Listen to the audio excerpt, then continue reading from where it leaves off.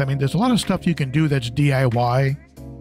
You can buy filter media and cut it for your filters and just reuse it, rinse and reuse it forever.